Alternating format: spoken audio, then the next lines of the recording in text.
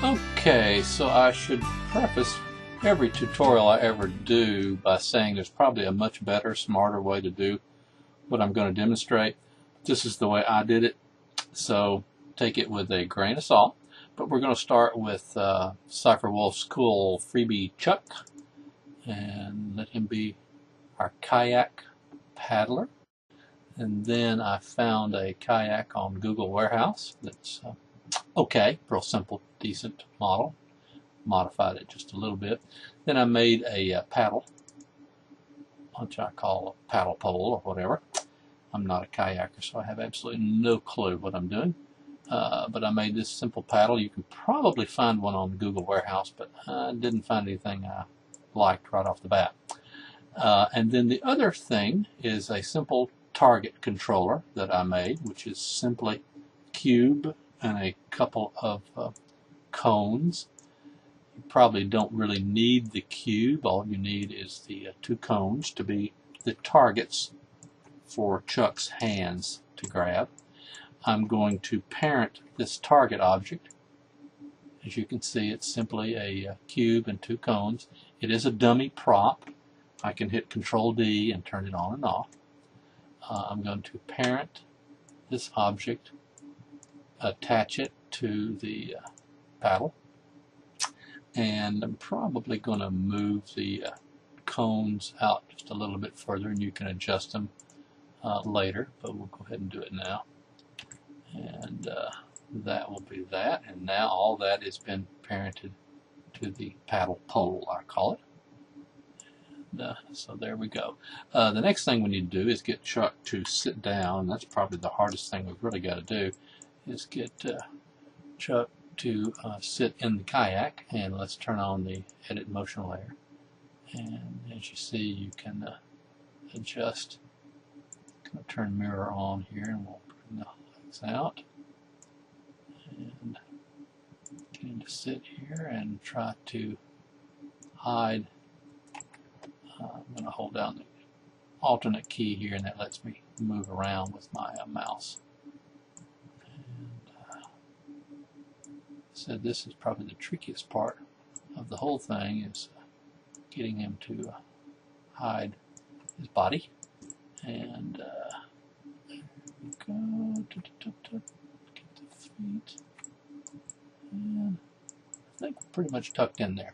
So let's adjust the arms to get them in a close approximation of how he would be holding the paddle. I'm not a kayaker. I want to say that up front.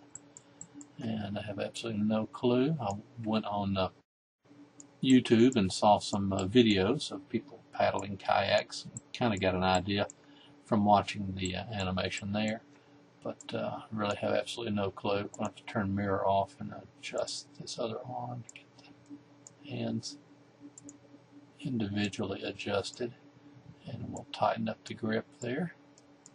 Now let's mirror that, and we'll get him to grip the pole hopefully at some point. And so roughly that's that, and you'll be able to spend more time tweaking the positioning and the holding and all that. And let's slide this down now and position the pole in his hands. And once again, you'll probably have to do a little more tweaking to get a good fit. We're good on the right hand, and maybe we want to adjust this arm here a little bit. Oops, don't want to do that. Don't want to mirror. Turn that off, and just adjust that hand there. So once again, I'm not going to spend a lot of time on this. We're just really about getting this paddling action down is the key we're really after here.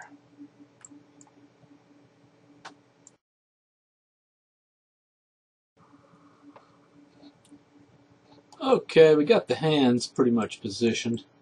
I think good enough for our purposes. And we'll turn Control D back on so we can see our targets. Now let's go ahead and do our reach target positions. Let's select our avatar, go over to Edit Motion Layer, Reach Target.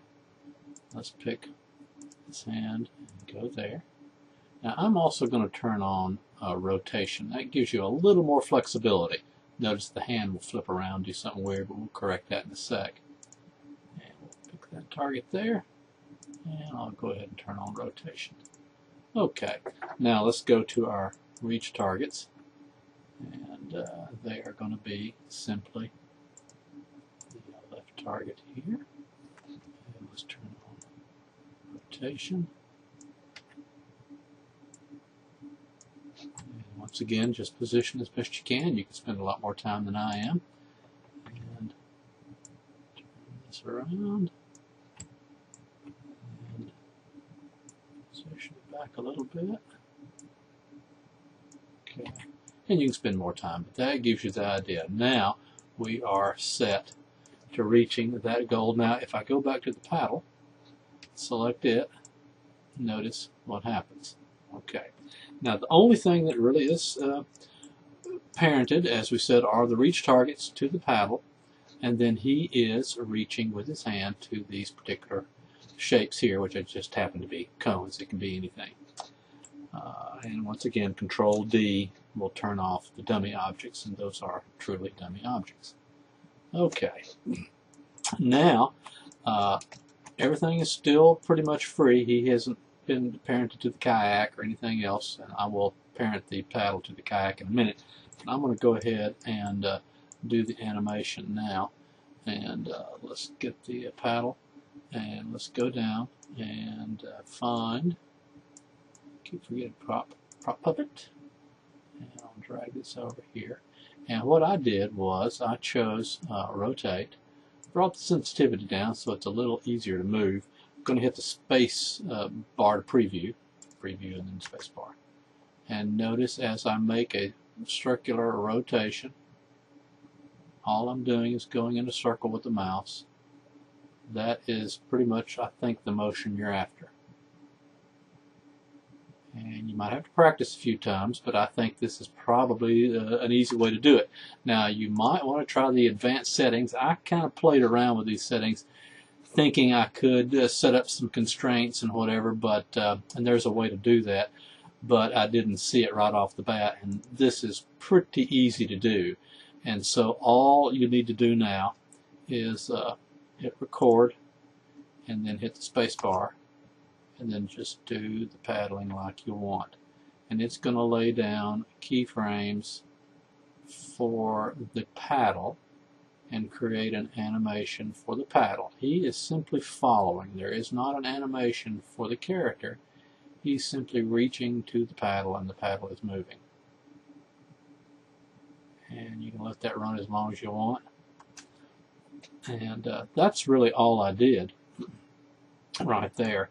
If you'll look at the paddle, it lays down a series of keyframes here, and that becomes the animation. Now, if you're real clever, you can capture these transition keyframes, capture this clip, and create an animation for the paddle. And the paddle will then retain that animation, and then anybody that reaches that paddle and uses it will then do the rowing motion. So the rowing motion can be captured as an animation by simply collecting the clip, and it will be a perform animation with the paddle. So let's back up to the beginning now, and now we have our animation. And if you're careful, you'll have it. We'll turn to Control D and turn that off, and so now we have the paddle motion. Now to give him a little more animation, we can go to the motion puppet, and I am going to mask. Let's go ahead and get the look around. I had already selected the look around motion. I'm going to mask off his body here because we don't want the legs to move and the hands to move. Let's mask off those things so we're just the head and the chest. And I may want to adjust a few items here, take the exaggeration, the speed down. I'm going to hit the, okay, he's kind of hunkered down a little bit, so let's adjust upright, yeah.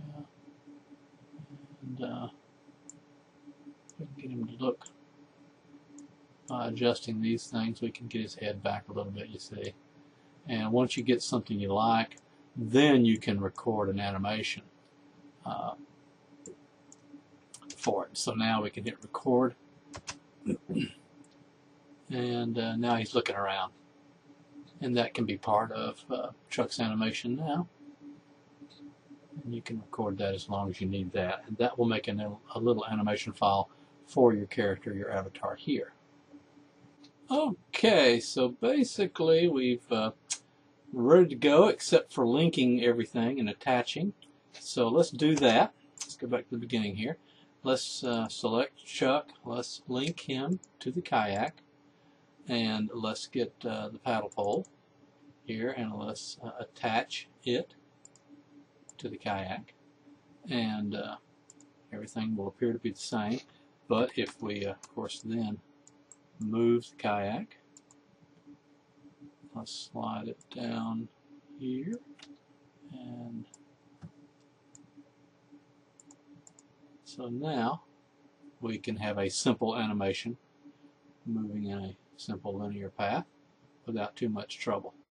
One other thing you might try, it's a little tricky, but and I'm not sure, there are a few little problems, but you might try it, is take the animation. As you can see, the paddle, the animation really is in the paddle movement. It's not in Chuck or your character. He's just following and reaching for those reach targets on the paddle. The paddle is doing the motion.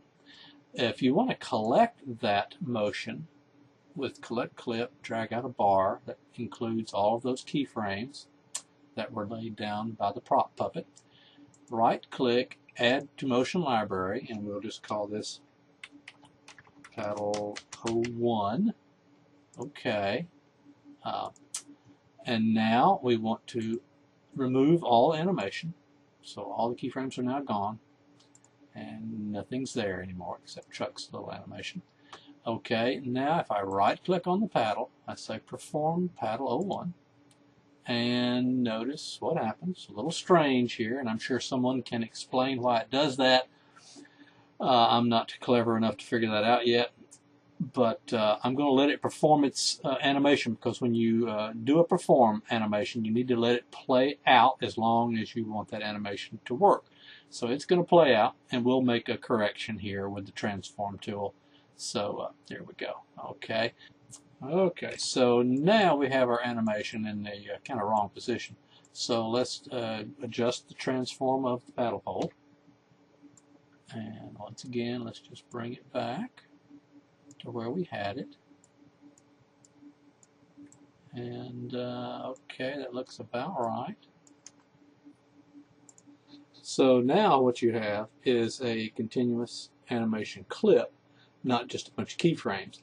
So you can, you'll have a little more control, hopefully, over that. Speed, for one thing, you can adjust the length of that anim clip and get him to paddle a little faster or slower, and maybe give you a little more control. So making a perform clip is possibly something you might want to experiment with. Still a few things I don't quite understand about it, and I'm not the perfect person to tell you, but I think this will get you going. Okay, make sure you relink the paddle to the kayak, and make sure Chuck is linked to the kayak so that when you move, everything moves with it. One thing you might want to try is creating an animation path. You might want to send the kayak down some rapids, and using the alternate key here to help move around. I'm going to hit the escape key, and that will end the animation path. Now we'll click on the kayak and select that first point, animation node there, and let's scroll down a little bit here, and let's pick another point in the path at the end. Kayak will go there. So if we go back to the beginning, I think you'll notice there is a little bit of a problem we have to deal with. As we scroll, of course, kayak is not really following the path correctly. So let's make sure we select the kayak, tell it to follow the path. Notice it's still oriented incorrectly, and what you need to do then is play with the axis. It's usually the -y. And now we have him going down the path. You might, now that we have an animation clip, we can control the speed of the paddle a little better. We can get him to paddle a little faster as he goes through the path. Now, of course, once you have the path selected, you can adjust its height by simply raising the path up and down. So you can lay your water in, put some rocks in the way, and then have him animate down that path, still paddling all the way. So that's something I want to try too.